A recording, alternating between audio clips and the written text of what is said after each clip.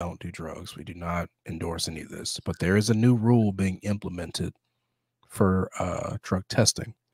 What This is is that? very important. So this article was covering some of the statistics from the past year. Said that it just in DC specifically, it says that over 38,000 commercially licensed truck drivers failed federally mandated drug screens for marijuana in 2023, and many are not reapplying for work within the industry, according to the data being provided by the U.S. Department of Transportation. In addition, 13,000 drivers in total in 2023 failed to show up for their drug tests, which is Wow. the highest number that it's ever been for refusals. So, fast forwarding to why this is important, it says in 2023, the USDOT is proposing changes to existing federal drug testing guidelines to allow oral fluid testing as an alternative to urinalysis for those working in the transportation industry. And we're Jeez. not and we're not talking just trucking. We said transportation industry. That means crane operators. That means heavy machine operators. That means forklift. Any type of, Pilots, all that. yes, everything. There's a lot of people don't know that, DOT is technically over the FAA, the flying people too. Less Right, the FAA. FAA.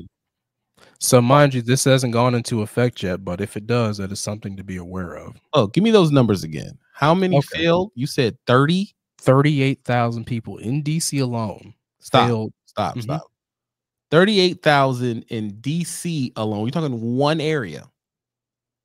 Yeah. Do you have a national number? Or actually, I'm reading it wrong. That's national? That is a national. I'm sorry. Yes, that is a national number. That's still a 38,000 very nationally. that's still a very high number within one industry. What have I been telling y'all?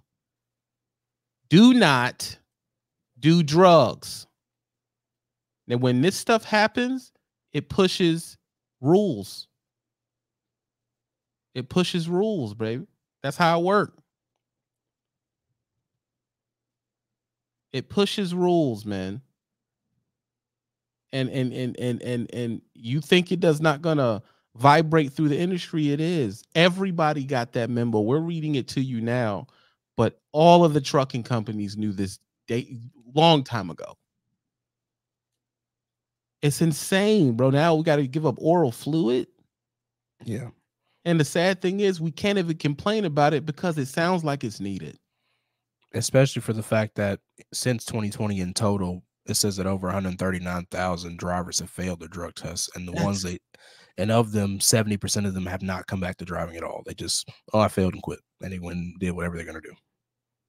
So we have a double problem. Not only do we got people getting out of the industry because they're failing drug tests, but those same people are getting out because they're either not willing to stop doing drugs or, whatever their choices may be. So And that's it's like, affecting the numbers that we have in total in the industry. and we sit back and think of the amount of and the few people we know in the YouTube space that do drugs right on the live. Or Yeah, I or said it. consume alcohol on live. I said it.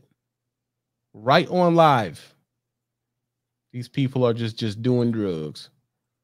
And I keep saying, man, don't do drugs, don't do drugs. And y'all have given me backlash for that. Oh, TB, why you saying don't do drugs? Weed ain't a dude. It's a drug, bro. It's a drug. Period. You're out And here. just because the state allows employers to not bing you for it if you pop hot on a test doesn't make it legit. Exactly. Still not okay. And even more to the point, just because they're allowing employers to do that at the state level does not apply to us. We are still federal employees at the end of the day. Right. And they can't, I mean, we can't keep you some bitches from crashing. We can't allow you to do drugs, bro. I'm sorry. And if that's the case, you just need to get out of the industry and go work in the marijuana industry where they want you to be able to test the stuff out. But if you don't want to do that, I don't know what to tell you, but I know I don't want you driving next to my family members zooted. I don't want you gauging a left turn high or drunk. It's just fucking sad, bro. 100 and something thousand. 131,000 in the last 3 years. And that's not even in this year's numbers aren't even out yet. So you can just imagine. And how many use synthetic pee and stuff like that to pass? Exactly. Which is why, and they know that, which is why they're switching to oral fluid. Oh, that's why they're gonna. So all you guys who use the synthetic, you're gonna have to get synthetic spit. Yeah.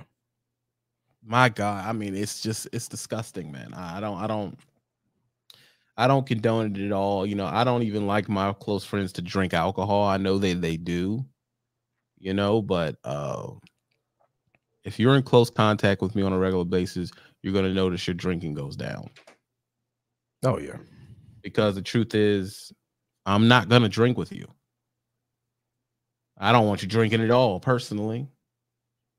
If this world is hard to survive in, you need nothing that alters your mental state.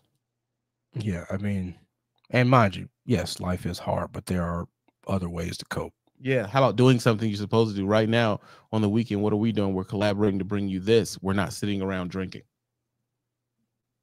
Oh, Phil says, all right, man, I'm gonna come visit you in your state.